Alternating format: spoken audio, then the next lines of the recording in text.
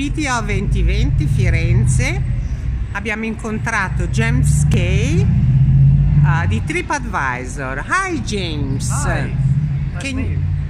Can you tell me something, why are you here in BTO 2020 and are you based in London and you are?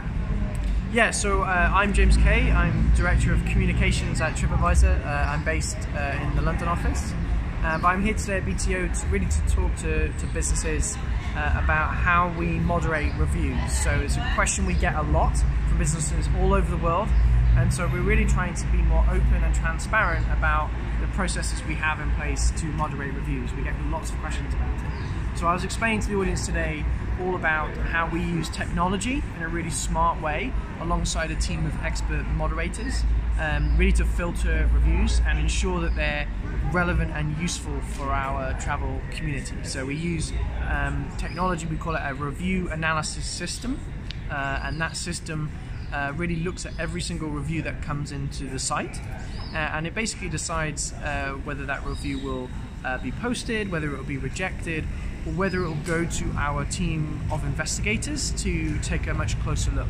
And they will do a deeper assessment of that review, and they will really be able to determine whether or not the review meets our guidelines or not, and allows it to be posted. So, and if anyone's interested in more information in more detail, there's a 2019 transparency report. You can find it on the Tripadvisor blog. There's an Italian copy as well. And that really has a lot of information, a lot of data, and some of the numbers as well behind how many reviews we rejected, how many we posted in 1 year. Can you tell us a percentage? Yeah, so the 2019 transparency report looked at a whole year's worth of data. During that time, Tripadvisor had 66 million review submissions, so you can see the enormous scale that we're operating at.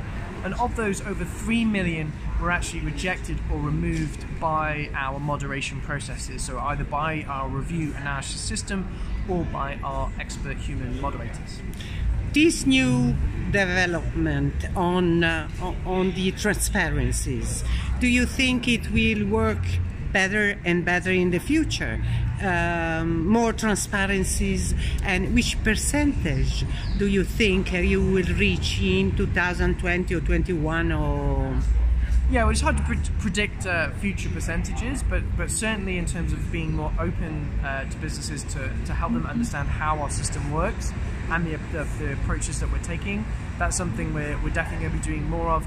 We have a Tripadvisor Insights blog, and all of the articles are in Italian, which goes into a lot more detail and information, and there's actual case studies on there of examples of some of the investigations our team has done. So it's really worthwhile, if you're interested in more information, going there to check out some of those articles. Thank you very much, and arrivederci. Thank you.